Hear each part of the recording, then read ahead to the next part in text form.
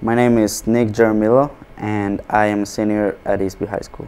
So I was born in Colombia in a little city, Manizales it's called. A year ago I moved here to Minnesota.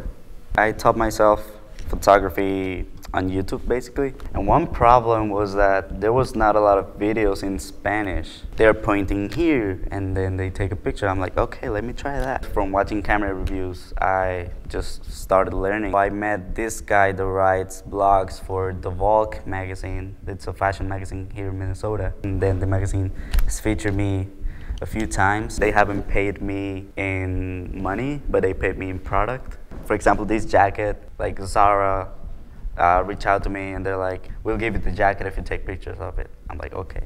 I mostly take portraits. I like to capture people, and more than people, what people feel. I like to have a story behind my photos. If you want to do something, just do it.